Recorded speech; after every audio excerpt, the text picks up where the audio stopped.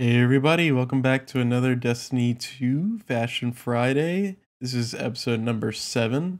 I wanted to say thanks for all the support on the last Fashion Fridays. It's been really fun doing these, and it's really exciting to see people gravitate these so early on in my YouTube career. It's been really motivating, makes me want to do more. Hope you guys are having a good week. It's been a new year, but seems a little crazy still. Can't say I didn't really expect that though, to be honest. I also wanted to thank everyone for 100 subscribers. Just crossed that. I wouldn't say I never expected to get here, but it does feel like I got here pretty fast, and it's really cool to see all the supportful comments you guys have been giving me, even on the PvP side. I just want to say I appreciate it. I try to comment back to anyone that comments on the videos. Like communicating with you guys is probably the most enjoyable part of the whole YouTube thing so far. So, keep doing that for me. I appreciate it. Also, if you didn't notice, I did a little rebranding. I made a new logo for the channel. I think it looks really awesome. Let me know what you guys think. I did a new banner on the homepage of my channel. Not the most professional one, but I thought it looked pretty good. Let me know what you think. Let's get into some fashion, shall we? Let's start with the Titan first. I put together a build that I've been really wanting to do for a while now, but it's a little more difficult than I was expecting when I got this ornament, actually. This is the Hallow Fire Hearth exotic with the ornament that came out last season, actually. I picked it up for Bright Dust, and I just love the jet engine look to it, but it's kind of hard to incorporate with a lot of Titan armor. I really try to lean into the jet engine look. I've got the Last Wish arms on here and the Dawning helmet. I decided to go with the Solstice boots to get some more of that matching blue glow. I'm rocking Stasis Titan to get it closer to that blue engine of the chest. But I decided to go with like this Throne of Suit, like dirty leg look instead of more matchy shader with the rest of the set, because I wanted it to kind of feel like the engine's above it, and like the byproduct of it burning is kind of just slowly gotten that part of the armor dirty. I thought it looked pretty cool, but obviously if you want more of a clean, more matchy look, you could switch a shader out here. Let me know what you guys think of that though. I do wish there was a better shader for what I was trying to do with the helmet. I ended up doing the Shrouded Stripes shader to get the blue glow and mostly black look to match the rest of the armor. It does have those stripes though, which I wish it didn't have, but it was the only one that was mostly black and gave me that blue glow that I wanted. Jack Arena had a lot of white. I know it's a mostly black shader with blue glow, but didn't really work for what I was trying to do here. Let's move on to the next Titan. I've got a really cool set. These pieces are pretty loose fit. These pieces have this one motif in common. It's just these small circular rivets. You can see it on the legs. It's really noticeable on the arms. And the head has some like screws on the top of it. And the chest just has like one there on the chest. But I just found it oddly pleasing to the eye. Other geometries though flow pretty well. They're all pretty smooth curves. The proportions seem pretty good actually. Those arms can be a little hard to work in since they give you such an asymmetrical proportion. They really shade the same way these Dune Marchers do. So it actually kind of works well with the Dune Marchers in my opinion, if you can get a good chest to match the silhouette. I've got the Wild Hunt chest on here, and the Raid, the DSC Mark, the Siegebreaker helmet, and the newest Halloween set arms. This is all in Dreaming Cast shader. I think it looks really good though. I kind of accidentally stumbled upon this while playing PvP. I was just throwing on armor that had good stats and noticed all these rivets and circular bolts and stuff like that, and just kind of liked how it flowed in a more subtle way. Our next Titan set is using the new Forbidden Visage ornaments that it came out this season. Really like these. I know people are hating on the Titan helmet, but I really like the look. I wish the base of the helmet was a little wider. I'm having trouble matching that thinness with the rest of the Titan armor in the game. I think what I've done here is pretty good. this neck of the Undying chest piece kind of helps ease you into that thin helmet into the rest of the body armor with that collar. I've got the sightings on as well, the Scourge of the Past legs, and the newest Dawning mark on. I've got the Horizon Blush shader on the helmet and the sightings, and I really like the detail the Horizon Blush gives that helmet. I was about to just turn it all black, but I think it really loses some of the intricacies of that helmet. It has a lot of nice grooves running along the sides, and the Horizon Blush fills those in with that bright red, and I really like it actually. And what he does to these signs is actually kind of cool too. Makes the big shoulder pieces mostly black with like orangish red outer sections. It's not very like blood red, but you can kind of looks like worn and really cool look to it. If you don't have the Scourge of the Past legs, I think you'd swap out a lot of different Titan legs here. I don't think they're like really tying in super hard with the design. I just like those side like piston looks. I feel like those like thin pieces really help tie in some of the helmet attributes. And you kind of see this thin accent going all the way up the Titan set here. You know, it's on the legs on the outer side, it's on your wrists to elbow there, and then the wings of the Undying chest. And then you have those little spears coming out of the side of the head on the head as well. Let's move over to Hunter. We're starting out with a really bright Hunter today. I think doing all those sets for sweats last week really got me in the mood to pop some color. If you looking for some really good all black sets, check out my last video, Fashion Friday 6. These are pretty much unshaderable pants. The purple and the white there do not change ever. The what's black on the thigh there does change. So I was really kind of challenging myself to match that purple's intensity at least. And I think Arctic Pearl does a pretty good job here. I've used the Solstice arm and helmet with the Night Stalker subclass to get this nice purple glow. All these purples are slightly off, but I think it actually kind of forms a nice gradient. You've got a nice few different shades of purple. Also using one of the Dawning shaders. You can see the little snowflakes on the hood. I thought those actually look pretty good. I think they helped break up that hood shades like in one color usually, and I kind of wanted it to have a little more white and gray to tie into the rest of the armor pieces. Really liked how this one come out. You know, I think it can be tough to use some of these bright colored shaders and make them look pretty good. And I think I did a pretty good job here. This is a set that I really like, this next Hunter set. I just love this combo of these Dawning arms and this Last Wish chest. I think it really stems from my love of this Last Wish chest. There's so much detail here. Those breastplates with the, you know, staircase sides and those gold accents. Even the detailed gold around the neck. Just a really cool chest piece. I think these Dawning arms really punch up with it, with all the details. You know, you got a lot of the layered look on the right shoulder for us. And then you got that nice glowing disc poking out of that. And then you also have that simplistic, you know, just cloth hanging over the right Hunter shoulder. I think it looks really cool. I think it's a really good way to balance out some of the complexities of this chest piece. And then I've got the Raid cloak on too. I think it matches super well with this Celestial Nighthawk ornament. The way the beak, you know, angles up into the face, and the way that like mohawk of that DSC cloak, I think they just follow that same line into the head, and it looks really good in my opinion.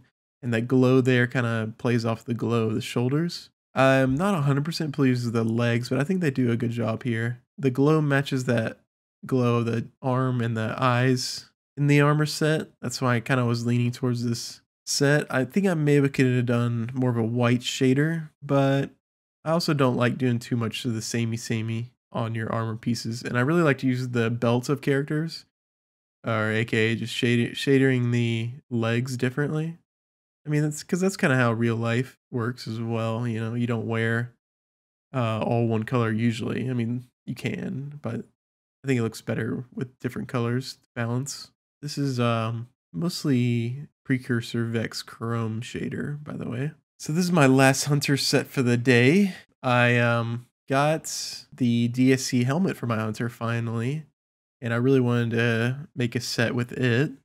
I put together the helmet with this cloak you get from doing the 8 bounties a week for Shex. I think the tubing coming into the neck there really inspired me to go into this like Sith Star Wars look, and finally got me to pull out this Gwison ornament. I've had this thing for a while, but it looks very similar to the other one, and I actually don't use the Gwison vest that much, so just have never really played around with it, but I think it looks really good here. Adds a lot of complexity to that chest right where that tubing goes above it.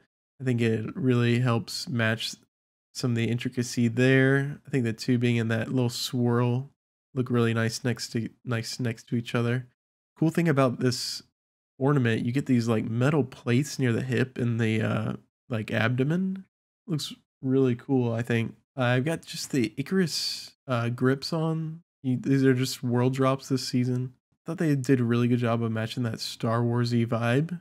There might be other good pieces there, but I liked the that Star Wars like scrappy feel. And then to get that red glow, I had to compromise a little bit on the shader. I think I would have preferred just going a really nice deep black throughout the leg, but I couldn't get a shader that did that and gave me that red glow. I think that red glow is worth maybe a little bit less of an ideal match for the rest of the shader because it just really sells that like dark red lightsaber look to really round out this Sith look. I was a really big fan of the set. I didn't find too much inspiration with that DAC helmet by itself, but I'm really glad I tried it with this cloak. I think it's really come together well as a Sith set. I could definitely see myself using this if I start rocking the Gwison vests for anything soon. So we're going to transition over here into the Warlock now. This first set's rocking the Wings of Sacred Dawn. This is an absolute beautiful exotic on its own. I think matching the opulence and gold trim and red glowing eyes on the wings can be a little bit of a tall task. I tried to go for more of a relaxed vibe, maybe you could say. I kept up the opulence a little bit with the Lux arm, but wanted to match the looseness of the tail of the cloak here a little bit, and went with the Lux legs as well. They've got a nice baggy feeling in the thighs, and I thought the gold accents around the hip and near the ankle went really well. Also found a great shader that gave the chest a gray body and gave the legs a gray boot and like a really dark leg. I think it looks really good here as a combo. I'm rocking the Valkyrian head. Anytime I'm really going for an opulence, I just find myself gravitating towards this helmet. Those gold accents on the black visor, just such a cool touch. I love this helmet. Super fun set. But let's move on. Gonna do another set that I was really challenging myself here. I really do not like these DSC robes for the Warlock. Not because they look bad or anything. I think they look really cool. Just really hard to match that bulkiness of near the neck on the legs of the Warlock. The arms are not too difficult, and the head can be done. I think I did a good job here, for example. But I mean, these are some of the bulkiest legs in the game for Warlock here, with the Geomags, and they look puny. They look like sticks beneath that big old chest piece. It's really tough to work with. I tried experimenting with some like really thin legs to maybe kind of sell it as like a jetpack on a smaller Warlock, but it just didn't look that great either. Just looks weird. It just screams you skipped leg day in my opinion. I've seen some people do a decent job with this chest piece, but I don't think it's for me. I think I'll be using ornaments on it. If you want to take notes on this one, I think this helmet takes a really good job of matching that bulkiness near the neck. It's got a lot of stuff going on. Really tall, which I think is really important here. This is the Garden of Salvation helmet, if you didn't know, so it's still obtainable. I got the DSC chest in Jack Arena. It gives it those nice gray patterns on the fabric. I think that works well with the unshaderable parts of the helmet there, the gray near the eyes. To balance those blue glows, I use the Garden of Salvation bond there as well. The Solstice grips were just a little extra. It's just the white glow ones because I didn't buy those ornaments for my Warlock. But I think it does a nice job of, carrying out the glow throughout the set that you see. And then the Geomags, I think they're a little too thin. I think ideally you would have a pair of boots that really flared out hard near the bottom. And I mean, these are pretty thick throughout. So maybe I don't even know if there's boots like that in Warlock existence. Like the DSC boots kind of do it well, but I honestly don't think they match this chest either that well. I played around with those too. Let me know if you've gotten a good pair of boots to match that chest though. I was having some trouble, but I think overall this set looks pretty cool. It's going to be the last Warlock set here. I wanted to use these steeplechase cloak. Maybe try to do it a little differently than I've seen anywhere else. So I've got the Dawning Warmth, which kind of tends to be like my shader, like my go-to shader. This shader is just really good. I love this red on it. And I think the gold and the blue that they have used to kind of give it a contrast do a really good job of balancing it. I really like the way the bones match in with the rest of this set here with the Dawning Warmth. And you can see me using the Valkyrian helmet again. I tried playing with Skull of Ahamkara, and I even have that ornament. And the bones on that just are slightly different than the bones on the chest piece. And it was kind of bugging me. It just didn't sit right right on top of that necklace of bones. If they had maybe been like near the midsection, I think it would have been enough of a difference of color and difference of distance that I guess it's hard to explain my my thought process in this, but it's like the further you are away from the other element, the more it's okay to like change the color slightly. I just think it's okay to stray away from matchy. I really like the boots, and I've got the Karnstein armlets going on with the Rivalry Stoic, and the boots are just rocking Dawning Warmth as well. I guess you can kind of see where I'm coming from. The Rivalry Stoic, some more of a tan than that bone color near the neck.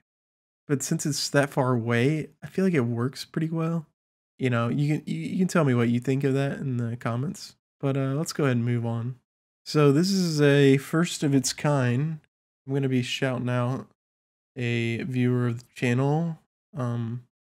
It's Dursey on Discord sent me this set. I think it's really cool. Blue Shift Dreams on all these pieces. Love the use of the Dawning ornaments alongside the Empyrean ornaments. And he's got the Halloween Scarin Corvus cloak on as well. I've never tried that cloak on that helmet. I think it's pretty cool. Kind of obscure a little bit of that glow. I like the glowing elements and the main pieces of the armor. They're all pretty subtle, but cool continuity. I think maybe I would try to change the shader. You have First Frost. I think that could be pretty cool if you wanted a very similar look. But First Frost, it's kind of like Blue Shift Dreams, but it gives a lot of texture to the black portions of the metal of the armor.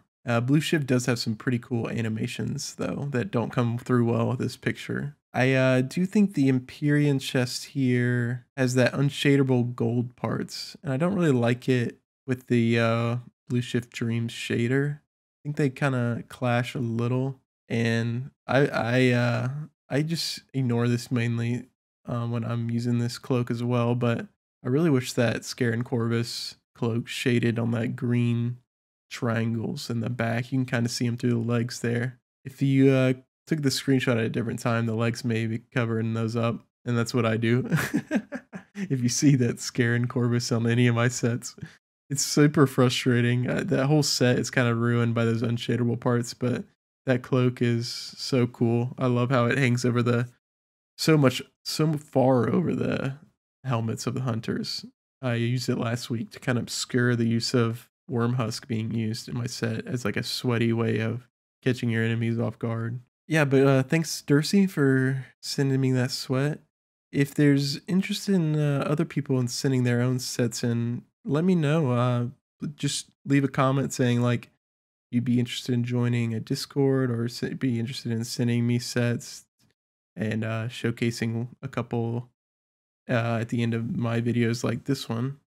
And I consider starting that up. The only reason I really haven't done that yet is with 100 subscribers, I feel like the pool of people sending in will probably be pretty low. And I could be wrong, but I think it might be a good thing just to wait on that part of the uh, videos. But if there's a lot of interest, I'll definitely start doing it. I like giving critiques on other people's armor sets. I think everyone's got their own style, and I think it's really fun to see what everyone else is doing as well. So yeah, I'm definitely open to it if there's interest. That wraps it up for all the sets I have, but I think I'm going to try something a little different next week. We'll see how it pans out. It might require a lot of production and behind the scenes work. So it may get pushed back to the week after that if it's just not coming together before Friday. But I think this format is being done pretty well by Rips and Muffin Bandit. I'm sure you know them if you've found me by now. They're the other two main guys that I've seen in the fashion scene here, which is kind of crazy. It's like seems like it's just us three. I literally had not even searched Destiny 2 fashion on YouTube when I first put out a Destiny fashion video. I just thought it was something unique and fun that I hadn't seen. And after like a couple of videos and seeing the reception was really good on those, I was like, is no one else doing this? And I found them and I've been enjoying being in their Discord and community. I highly recommend checking them out. If somehow you found me and haven't found them, they seem like really nice guys. But yeah, I think they're doing this format. It's kind of just how I started, but it seems like that's what they're doing as well, kind of showing off sets, maybe talking about them, talking about what shaders they're using, and then showing off a subscribers set. I don't mind this format, and I think it is fun. I could just see this becoming a little difficult to keep up weekly, doing it all on my own. But at the same time, there's like infinite permutations. So I'm just interested in being a little different. And I don't want to give anything away just in case it doesn't really happen. But yeah, we'll see how the next Fashion Friday pans out. And make sure you subscribe and turn on notification bells if you're really interested. But, just check out the channel around Friday and that'll work too. Hope you guys enjoyed this Fashion Friday number 7. It's been crazy. I appreciate the support once again. Leave a comment if you got some sets you want to show me. And please subscribe. And I'll see you in the next one. See ya.